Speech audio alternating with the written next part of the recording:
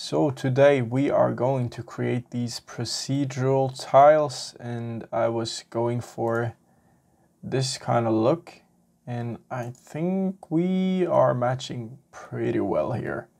So let's just jump into it. We start a new scene, delete the cube. We just jump into rendered mode straight away. And also have cycles enabled as your render engine world.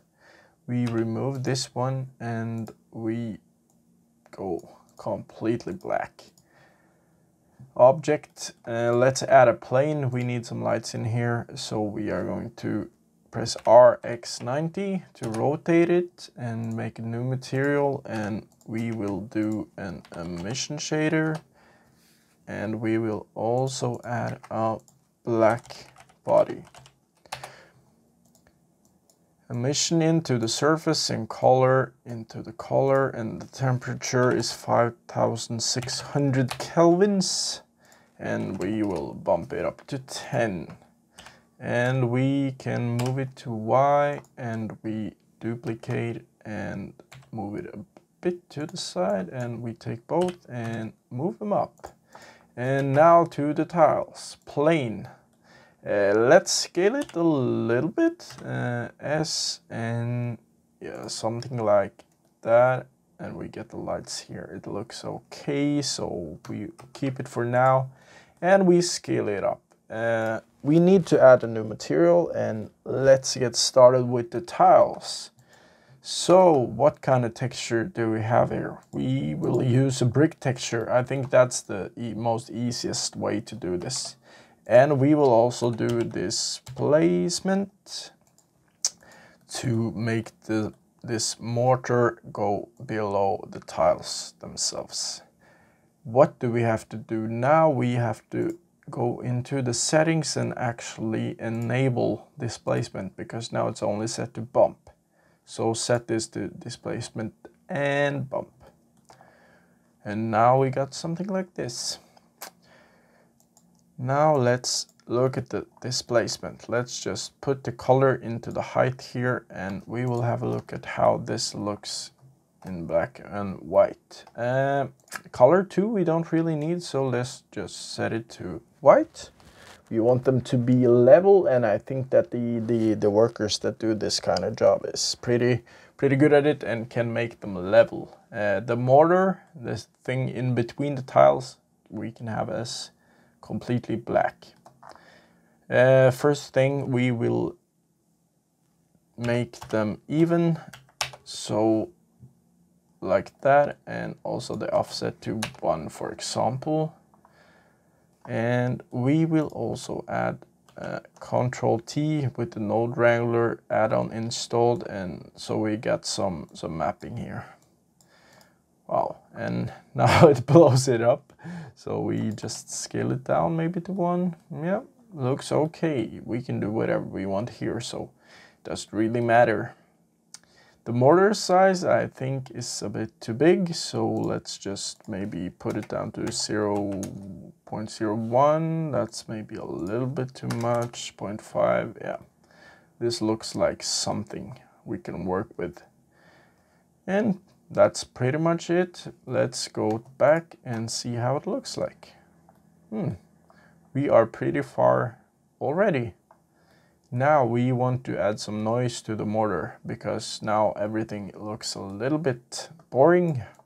So what will we do? We will have a color mix RGB in here, and we also add a noise texture. Where are you? You are here, and a color ramp to control it a bit more. Factor into the factor and color into color 2, and now we get something like this. So let's just look at the noise texture first. We want it pretty rough, and the detail, I don't know how much we will go. Like this, it's not too bad. We want it to be pretty detailed. And we'll bump up the blacks a little bit, and I don't think that looks too shabby. Let's try something like that, and we go and look at the mix node here. What we want to do here is to actually use lighten. And there is a good reason for that, because we want to keep the tile. It's been manufactured and kind of grinded and smoothed, and it should not have any bump, maybe a little bit bump, but we have this as perfect tiles. You can mix this up, but I want to keep it like that. But if you use lighten, you will actually take the black mortar parts here and actually split them up a bit. So you can actually bump this up to 1, and then the tiles are completely white and the mortar is only affected. It's getting lighter and lighter. So you can actually control this here, as you can see. So let's go back to this mode, and yeah, I think that looks perfect actually. What else do we need? We need some roughness here. Now everything is the same, it's 0.5, so we will actually just put this one into the roughness. And what do we get now? We get shiny mortar and very, very rough tiles, because these are set to 1. So what we actually do here is pretty simple. We just invert the colors. We just flip it around, and now we have shiny tiles, or should have. Let's have a look at it. Yeah, all should be black. And how do we control color easily? We can put a color ramp in between, and we can actually put the whites down. Yes, there we go, because it's inverted here. So now everything is completely black, and this is very, very rough, and I think that's what we can go for here. Oh, sorry. And here we can see some reflections so that we know it's working. What else do we need? Color, you say? Yeah, that's correct. We need color. So let's just add a color ramp here as well. And what do we want to do? We want to have the brick texture actually, because the brick texture looks like this. So it's black and it's white, and that's pretty much what we want. So if we plug this into here and we go back to viewing the principled BSDF, we get something like this. And what does this look like? Yeah, white tiles and black mortar. I think the mortar is, and let's look at the reference. Yeah, the mortar is maybe not completely black, so just bump it up a little bit to a light, dark gray, I mean.